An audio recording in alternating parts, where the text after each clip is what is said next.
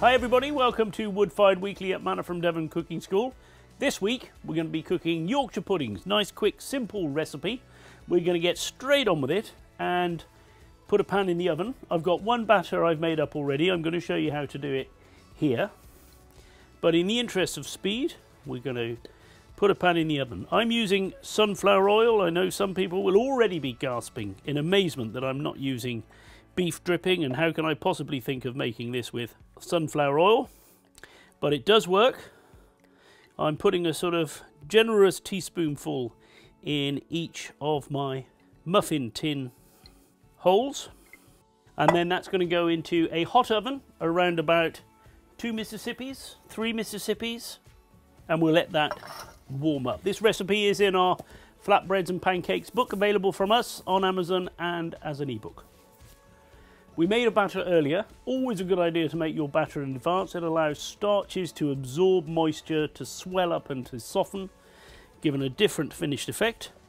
So that's been standing for around about an hour. I'll show you how to make it. So in the pan here, plain flour and a little pinch of salt. Going into the middle of there, 4 whole eggs. I'm going to turn the pan round so it heats up evenly.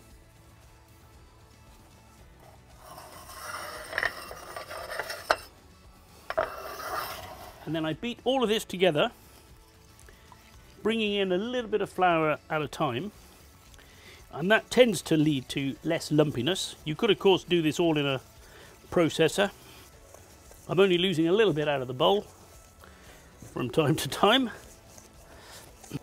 And that's given us a nice thick paste, which I want to beat that just for a minute or so to get rid of most of the lumps.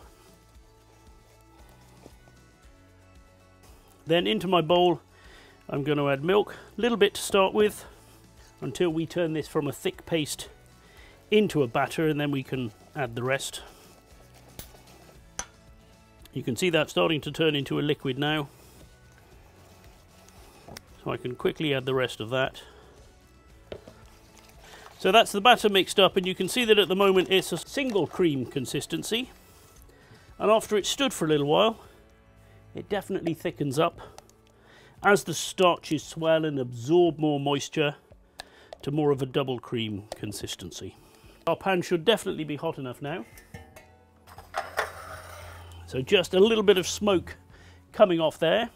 Much easier to do this from a jug than trying to use a ladle.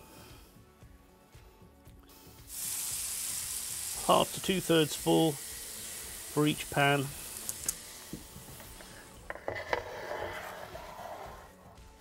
So back in we go. Door on to keep the top heat nice and high. The Yorkshires will take a total of 10 to 15 minutes. We'll have a look after 6, spin the pan around, and then we can see how much longer they're going to take. That's about 6 minutes cooking time. Lovely rise.